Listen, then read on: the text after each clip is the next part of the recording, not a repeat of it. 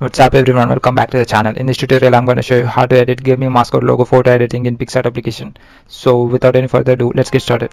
Open this white background in Picsart application. Scroll down and click on add photos. Add these images. I will provide the link of them in the description. You can download and use them.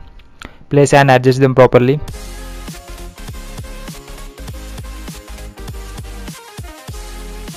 After everything done, click on text and type your channel name. Select the color and font. Here I am using street font. Go to text blend and blend it a little bit.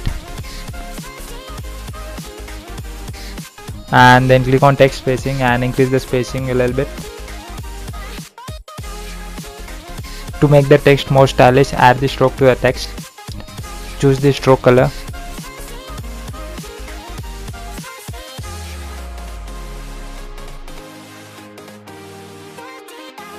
And then again repeat the same process.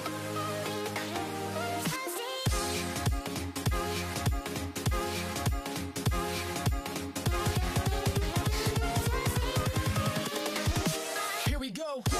Yeah, we are done. Just go to draw and save the image. Thank you so much for watching. I hope you guys enjoyed this tutorial. See you soon in the next video.